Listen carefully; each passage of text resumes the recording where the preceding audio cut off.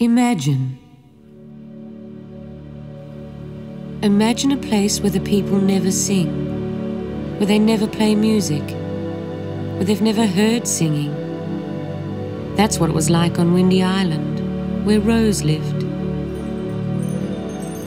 Rose lived in a white house on a cliff next to the sea.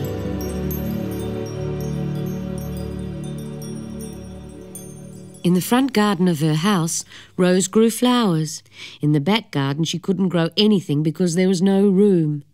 A huge clothesline stretched from one side of the fence to the other, then back again 20 more times. It crisscrossed the yard like a giant shoelace. It was on this clothesline that Rose hung out washing, because her job was washing other people's clothes. On Wednesdays and Fridays, people would walk along the narrow sea cliff path that led to Rose's house to deliver their dirty washing. With the sea breeze whistling in her ear and the soggy clothes flapping around her, Rose was at her happiest. And when Rose was happy, she would do something that no one else on Windy Island ever did. She would sing.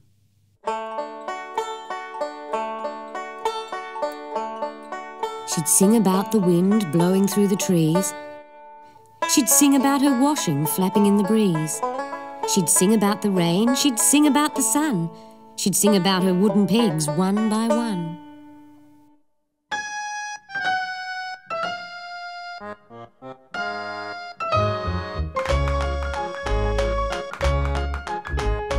Round fat wooden pegs on a line, sing hang out the washing home. Hold the clothes in the warm sunshine, sing hang out the washing home.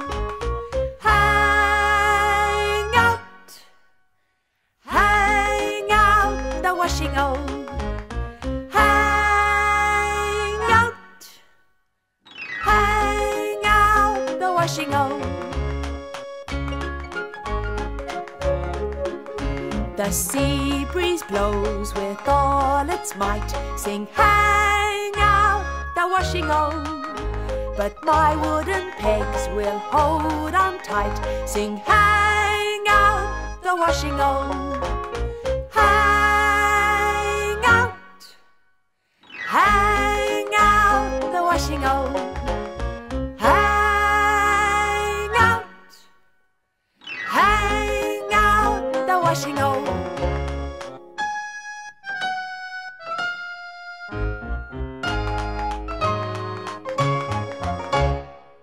Rose knew that she was different.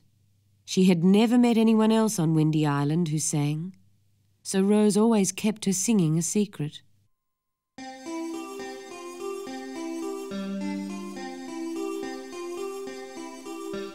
One afternoon, Rose's young friend Maeve was helping her take in the washing. Maeve was especially excited because that night she was going to sleep at Rose's house for the first time. As they folded the crisp, dry sheets together, Rose made up a limerick. There once was a girl called Maeve who lived in a damp old cave. She loved to feed on cold seaweed, oh yuck, which she gathered from the waves. That's silly, laughed Maeve. She loved it when Rose made up funny rhymes. I know, said Rose. Come on, let's go in. I've cooked your favourite dinner. What? Shouted Maeve excitedly. Seaweed, of course, joked Rose. Maeve laughed again. Rose and Maeve always spent their time laughing, giggling and making up funny rhymes. Never singing. Not even Maeve knew that Rose sang. That night, Rose set up a bed on the couch for Maeve, but the girl had trouble sleeping. She tossed and she turned, she wiggled and she giggled. Rose came and sat next to her. You're not used to this bed, are you? She soothed. Then she looked at the clock. It's very late. Maeve wriggled some more. My goodness, laughed Rose, you are a wriggly worm. Now lie still now and listen. Listen to that old clock. Tick, tock, tick, tock. Maeve began to settle in her bed. Rose looked down at her and felt happy. Then, without thinking of what she was doing, she started to sing.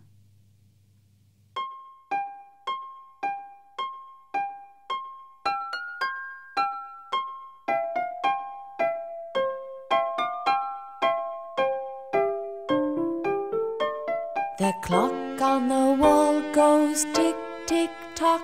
It ticks when you're sleepy and when you're not. But isn't it so funny how that tick, tick, tock can make you feel so sleepy when you're not. Maeve had never heard such a peaceful floating sound before. She wanted to stay awake and listen to the high trills and the low thrills, but she couldn't keep her eyes open. What an adventure you've had today, staying at my place a long way away. And still that clock goes tick, tick, tock. Tick, tock, tick, tock, tick, tick, tock. Tick will keep you as asleep you lay. Tock will wake you when it's time to play. The clock on the wall goes tick, tick, tock. It makes you feel so sleepy when you're not.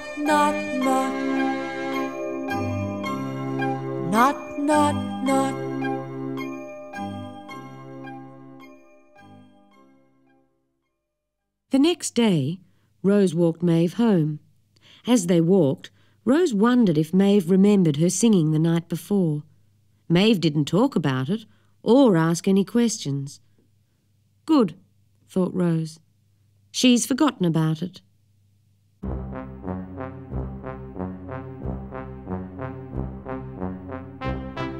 A day passed and Rose was busy in her laundry with a big load of football jumpers when there was a knock at the door. It was Percival Flynn, the mayor of Windy Island. Most of the time he was a carpenter, but on special occasions he dressed in the fine crimson mayor's robe of Windy Island and said important things. This must have been a special occasion because he was wearing the mayor's robe over his old green shirt and trousers. "You've been keeping a little secret from us, Rose," said Percival Flynn. Secret? Asked Rose. "Yes," he said. "Now why didn't you tell us you were able to make magic sounds that put people to sleep?" At first Rose didn't know what Percival Flynn was talking about. Then she remembered the song she sang to Maeve. She must have told them about it. "That's not magic," said Rose. "That's singing." "Will you sing for me now?" he asked eagerly. "I can't just sing at any old time," explained Rose. "I need to be in the right mood." "Will you be in the right mood this Saturday at 1 o'clock then?" he persisted. "I don't know. I might be." "Jolly good," boomed Percival Flynn. 1 o'clock it is then. I've already invited everyone from the island to come and hear you. Don't forget, 1 o'clock at the town hall. And with that, he turned and walked away. Rose felt befuddled and muddled. She didn't want to sing in front of people. What if they laughed at her? She thought about running after Percival Flynn to tell him she wouldn't do it, but it really was too late. He had invited all the people of Windy Island to hear singing. Her singing. Over the next few days, Rose was so nervous she couldn't sleep. She barely ate, and worst of all, she couldn't sing. She kept thinking about the town hall. She muddled up her washing orders and dropped things. By the time Saturday came, Rose was a twitter with nerves.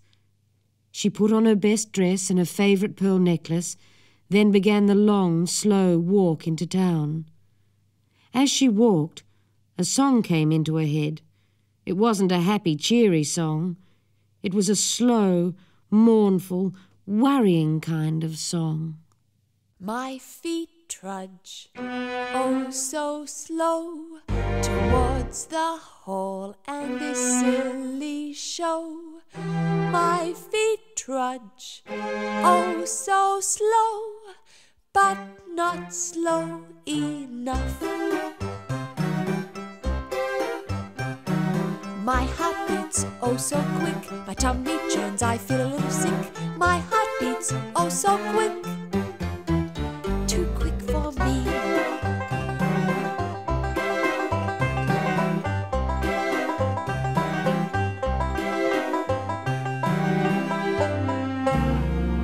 As slow as she walked, Rose couldn't stop her feet from leading her to the town hall. When she got there, an incredible sight greeted her. Every single man, woman and child who lived on the island was packed into the old wooden building. It wasn't very big, and it certainly wasn't made to fit all the people of Windy Island. There were mothers and fathers, grandmothers and grandfathers, aunties, uncles and sons, daughters and nieces, nephews and cousins, packed in one by one. They sat on the rafters, they sat in the aisles, they sat in the window sills. They were Michaels and Marys, Davids and Daphnes, Jacks and Johns and Jills. Sitting in the front row was Percival Flynn and his wife. He stood up and waved to Rose to come over when he saw her. Rose felt her knees go wobbly as together they climbed the steps onto the stage. She fiddled with the pleats of her dress as Percival Flynn announced that there would now be a demonstration of magic. Then he sat down at his seat and she was alone. "This is not magic," said Rose. "It's singing. Really, there's nothing special about it." No one said a word. They all sat staring at her. There was nothing left for her to say. The time had come to sing. But what should she sing about? Should she sing about her washing? Should she sing about her cat? Should she sing about her wooden pegs? Should she sing about that? She closed her eyes. Then she sang.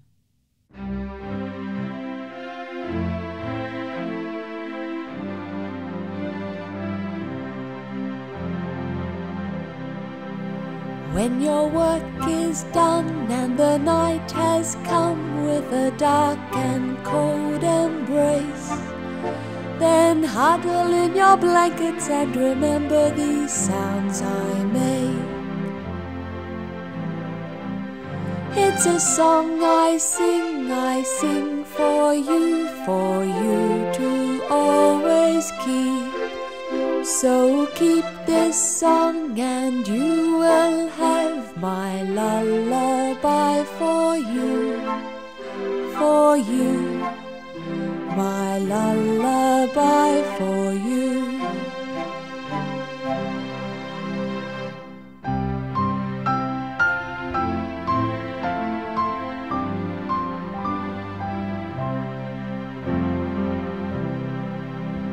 When your day is grey, you're in a sad, bad way, and you'll never smile again, then settle in a comfy place, my song will come to you. It's a song I sing for you to always keep. So keep this song and you will have my lullaby for you, my lullaby for you.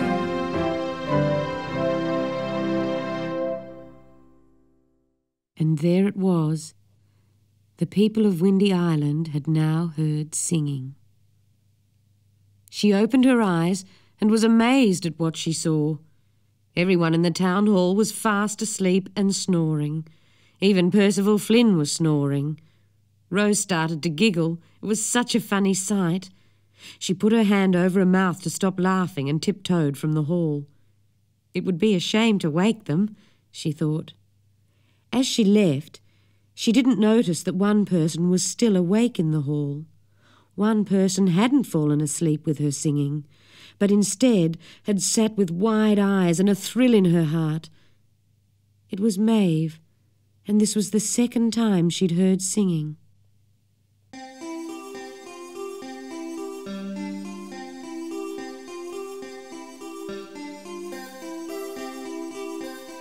The next day, Rose was in her laundry firing up the copper when there was a knock at the door. It was Percival Flynn again, only this time he had a large group of people with him. Each of them carried blankets and pillows, and they cheered when they saw Rose. "Hooray for Rose, the sleep-maker!" they shouted. Rose closed the door again. She could hear Percival Flynn speaking from the other side of the door. Now, Rose, don't be shy. We've come to hear some more of your magic." "Please go away now," said Rose through the keyhole. "I'm in no mood for singing." "As the Mayor of Windy Island, Rose, I must ask you to open this door and hear what I have to say," said Percival Flynn. Rose opened the door a little and said, "Yes?" Percival Flynn tried to look important. "The people of Windy Island have asked me to give you the job as the official sleep-maker," he said in a deep voice. "I'm not a sleep-maker," said Rose. "I wash clothes." "With your magic singing, no one will ever have trouble getting to sleep. Isn't that right?" shouted Percival Flynn to the people around him. They all cheered very loudly again. It was so loud that they couldn't hear Rose. She was trying to tell them that she didn't want to be a sleep-maker, that she was happy washing clothes. They cheered some more, then turned and walked away. As the crowd left, Rose saw Maeve standing near the gate. "Maeve, it's you," said Rose.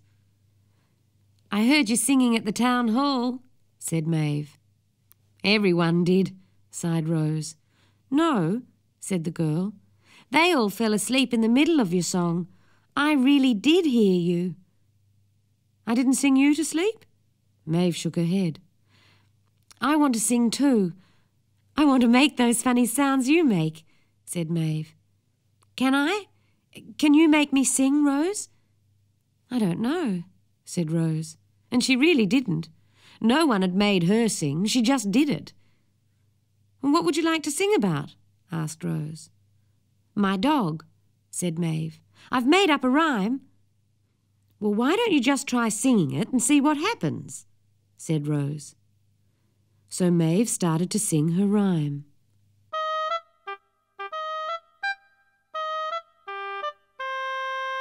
My dog sniffs, so do I. My dog licks, and I can too. My dog runs and jumps and plays, so can I, can you. Rose laughed as she heard Maeve's song. She laughed because she loved the song. She laughed because it made her feel happy. But most of all, she laughed because it was the first time she had heard someone else sing. They spent the rest of the afternoon making up rhymes and singing them together. The next day, Rose walked into town. Not to start work as the sleep-maker, she had other ideas. She went to the town hall and announced in a loud voice that she would sing there in 1 hour. The people nearby rushed about telling all they met to come quickly and hear Rose's magic singing again. And come they did. Some walked, some rode on bicycles, some ran and some were pushed in wheelchairs. Every single one of them brought blankets and pillows. Percival Flynn came and he brought 2 pillows. Rose smiled when she saw him.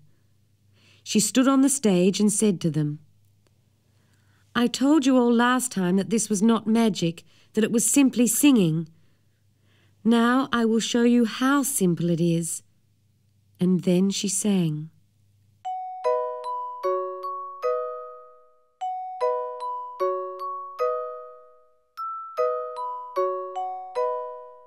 Where does a song begin? Where does a song come from? Where does a song belong? A song begins with you, with what you say and do. You make a song. Sing because you feel the wind. Sing because you're with a friend. Whatever you sing, about whatever you do, a song starts with you. A song can make you brave, or melt a heart of stone, or float like a swan. A song is hot and cold, a song is night and day. You make a song. Sing because you feel the wind. Sing because you're with a friend. Whatever you sing, about whatever you do, a song starts with you.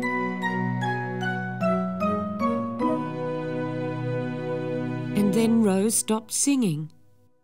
The people in the hall were shocked. Some of them started chanting, "More singing, more singing!" But Rose wouldn't sing. She left the town hall and went to the park nearby.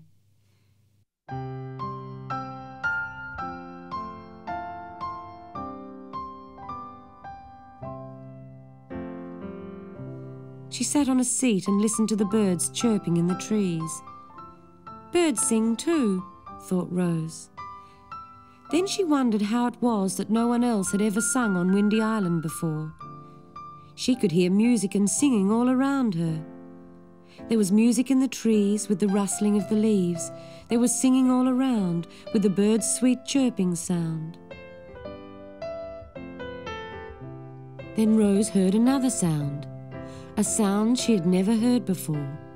Voices, many voices, and they were all singing. She listened closely and then she heard what they were singing. It was Maeve's song about her dog. Rose laughed again with joy. She laughed even harder when she recognized the loudest voice. It was Percival Flynn's. For the first time in her life, Rose felt the thrill of hearing people singing together. It was a sound she hoped to hear many more times on Windy Island.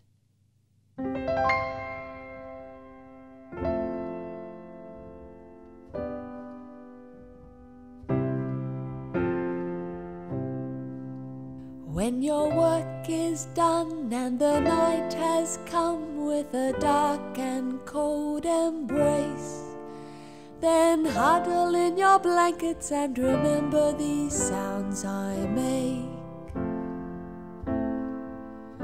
It's a song I sing for you to always keep. So keep this song and you will have my lullaby for you, my lullaby for you.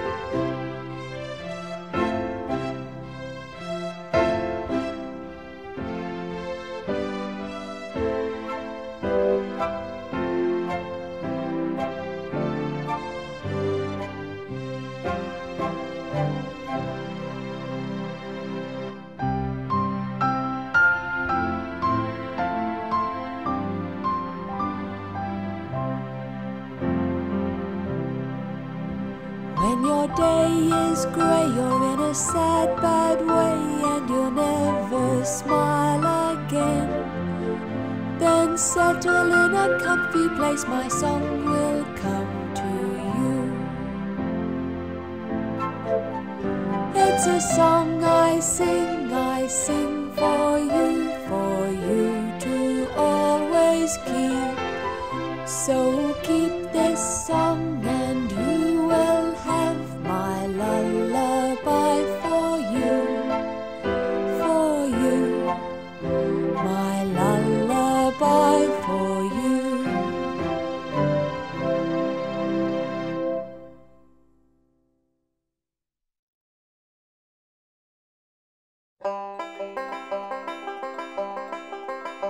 There's an island way out in the sea.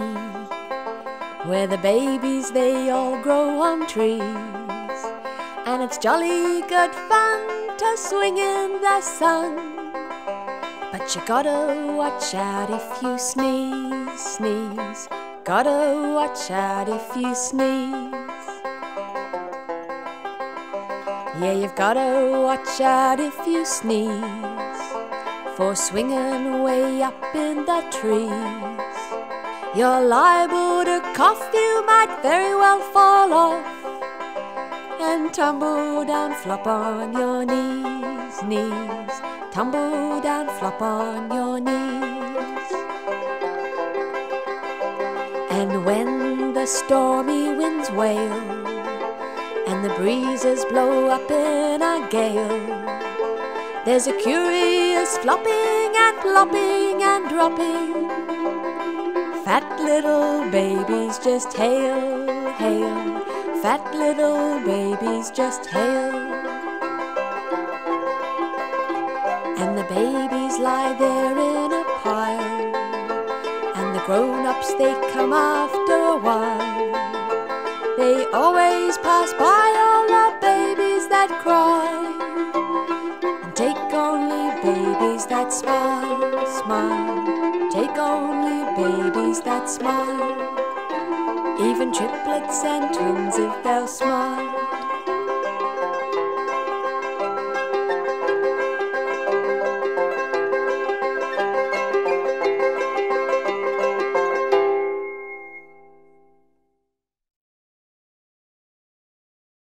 One sunny morning, Mr. Murgatroyd was riding his bicycle into town.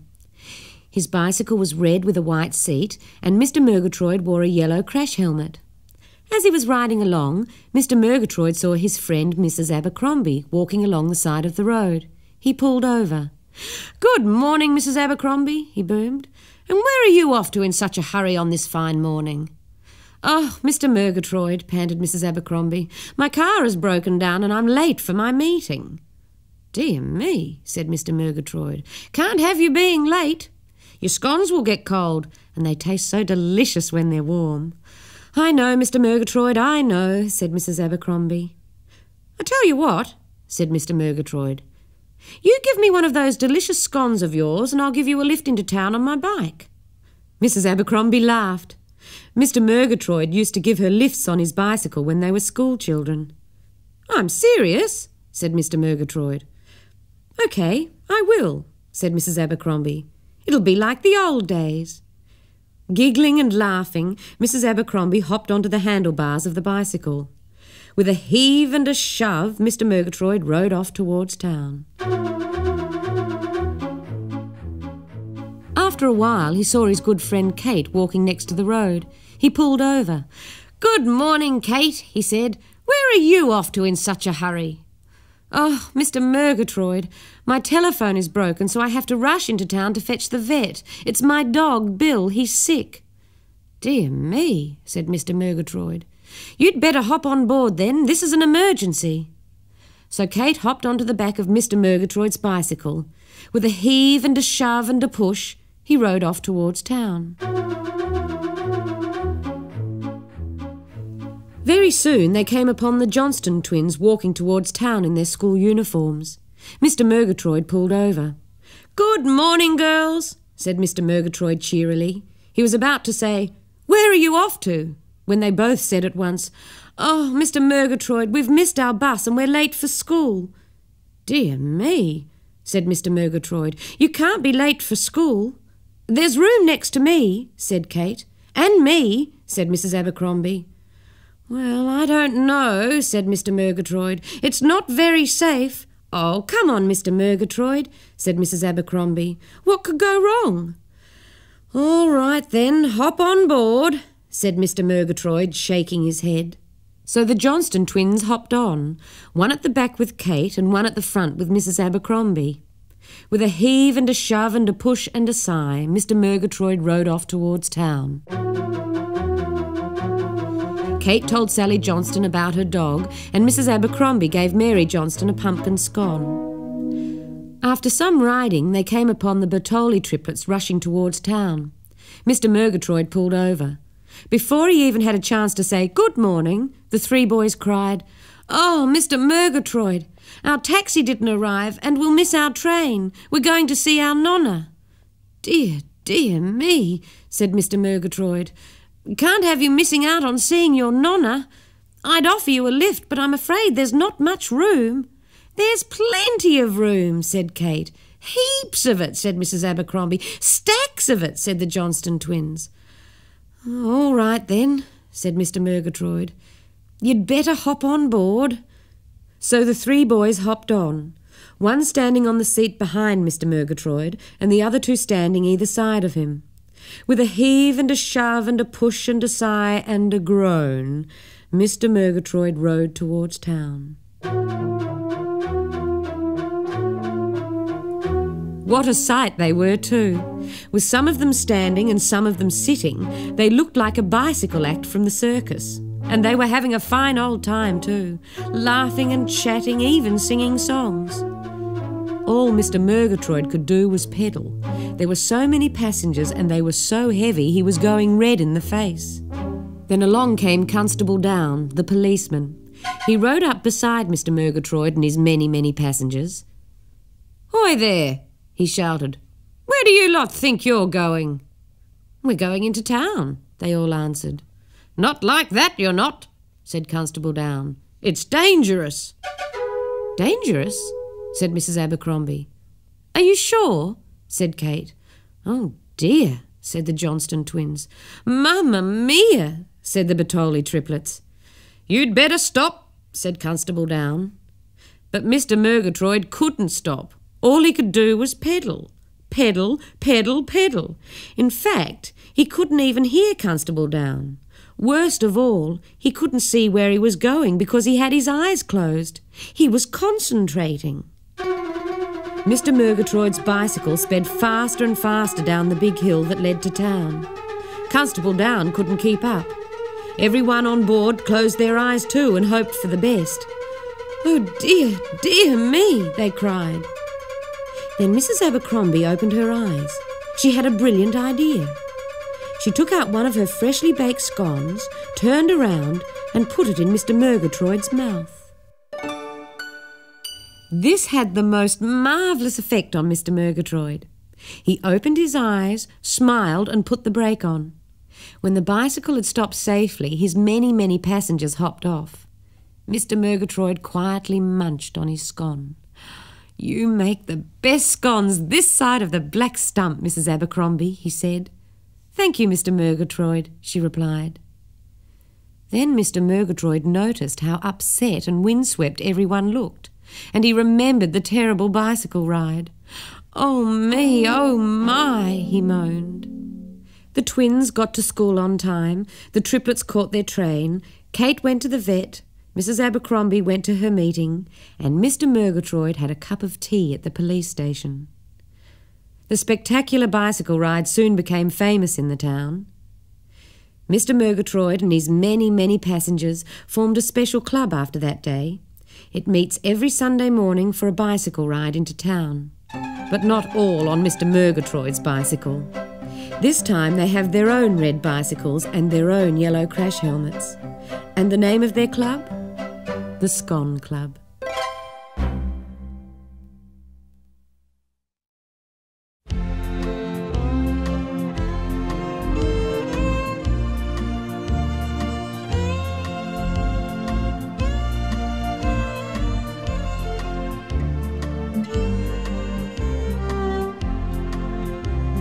Train whistle blowing makes a sleepy noise. Underneath their blankets go all the girls and boys, rockin', rollin', riding out along the bay, all bound for Morningtown, many miles away. Driver at the engine, fireman rings the bell, Sandman swings the lantern to show that all is well.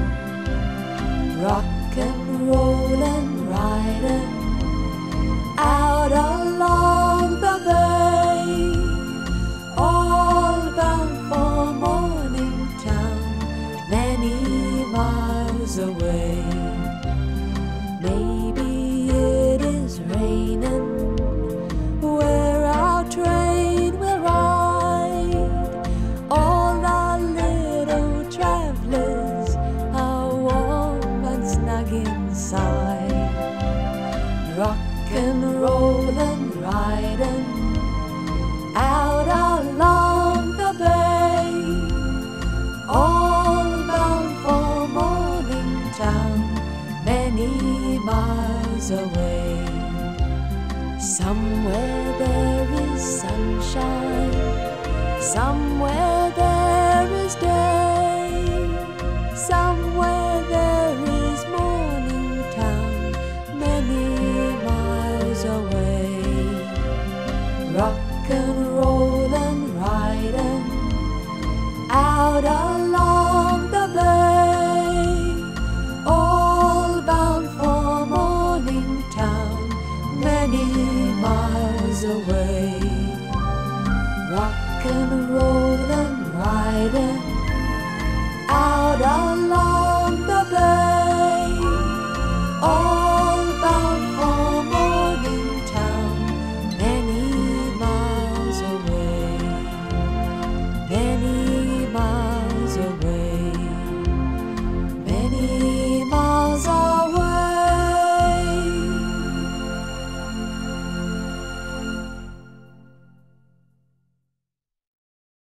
The big bloke Benson came to town in a coat all tattered and torn. Its sleeves were short, the buttons gone, he'd worn it since he was born. Tall as a house and taller still, he walked about with pride. He'd fill up the biggest building if he could fit inside. Now Benson was a gentle chap with a great big friendly smile. He'd come to town to see the tailor and he'd walked for many a mile. The big bloke said, "Good morning," and the tailor looked up from his chores. Then he looked and looked up further still, till he stopped at Benson's jaw. "Dear me, dear sir," said the old tailor, "you certainly are a sight." "I would be, tailor," said Benson sadly, "with a coat that looked all right. Do you see this coat I'm wearing? I've loved it night and day, but now I need a brand new one for work and rest and play." The tailor looked the big bloke over and slowly scratched his chin. "I'll need metres and metres and metres of cloth before I even begin." "Go to it," said Benson as he lay down outside the tailor's door. "Wake me up when the job is done and not a single second before." The tailor scoured all through his shop for any cloth he could find. Red cotton, grey wool, blue pinstripe, anything he didn't mind. Then he set to work at his sewing machine and sewed the smooth with the rough. But when he'd sewn all the pieces together, he still didn't have enough. "More cloth," cried the tailor desperately, "if I'm to make this coat to fit. Bring me your cloth, long and short, and I'll pay you well for it." So the people brought cloth from near and far, from every part of town. Curtains and blankets, tea towels and towels, carpets and eiderdowns. And the tailor sewed into the night as he joined the bits together. At last he'd sewn enough for the coat and said to himself, "That's better." Then for 14 days he measured and cut again, till at last the coat it was complete, and he showed it to his man. The big bloke tried the big coat on. He thought it looked quite sound, with bits of cloth and material from the people all around. Benson paid the tailor his fee and left for adventures to seek. The people were proud of that great big coat, and the tailor, he slept for a week.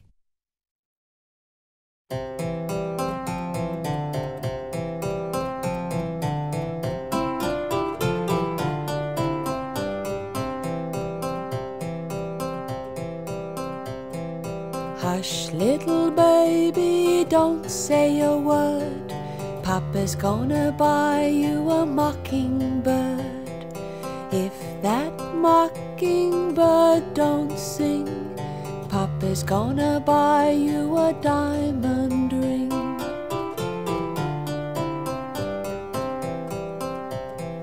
If that diamond ring turns brass, Papa's gonna buy you a looking glass.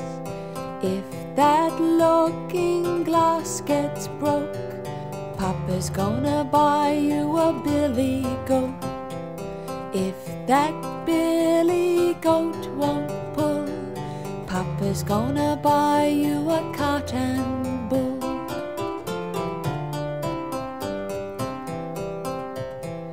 If that cart and bull fall over, Papa's gonna buy you a dog named Rover.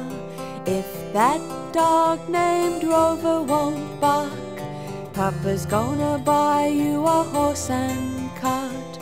If that horse and cart fall down, you'll still be the cutest little baby in town.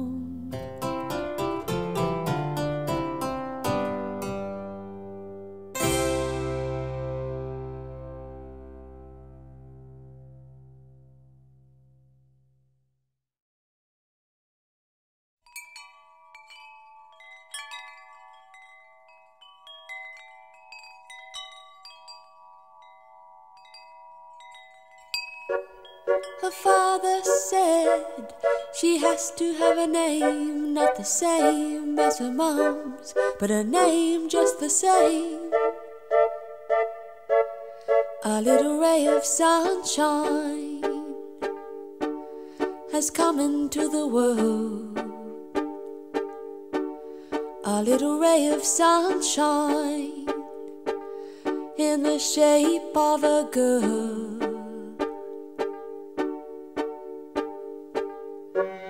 We'll show her the dress that she'll wear with the gold flowing hair that nature provided. A little ray of sunshine has come into the world.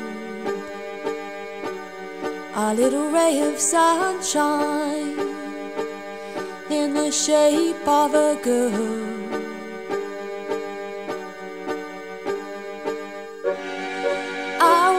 Know if you think she looks good in the pink that Grandma has bought her, our own little daughter.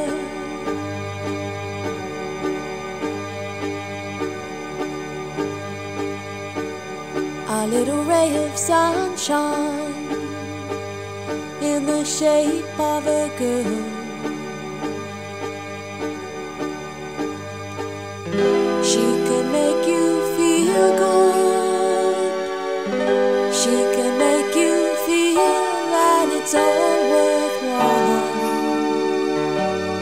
Only by her smile. Only by her smile.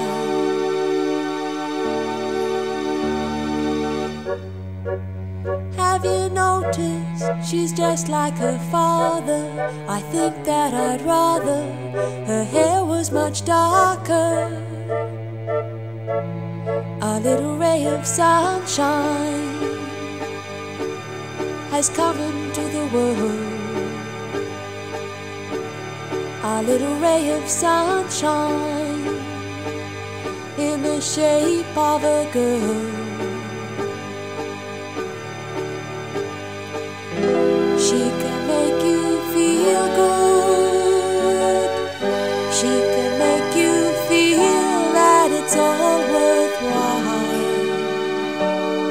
Only by her smile. Only by her smile. Only by her smile. Only by her smile. Only by her smile. Only by her smile. Only by her smile. Ooh.